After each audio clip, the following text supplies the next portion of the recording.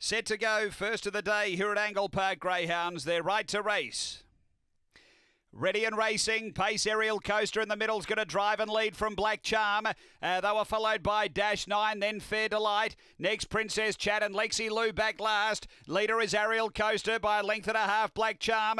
4 away, Fair Delight, but turning Aerial Coaster is clear over Black Charm, and Aerial Coaster goes on to beat Black Charm. Third might be Dash 9 up on the inside of Fair Delight. Then came Lexi Lou. Couldn't get into the race, the favourite today, and Princess Chad. The time here is about 20 seconds after race number 1, and too good here, Aerial Coaster. For Dave Perry, she was able to drive, lead, and too good. Number 5 beating 1 Black Charm for Kevin Bewley, and third to number 8, which is Dash 9 for Ray Kelly. So numbers are 5, 1, 8, 4 is fourth after Angle-Park Greyhounds race number 1.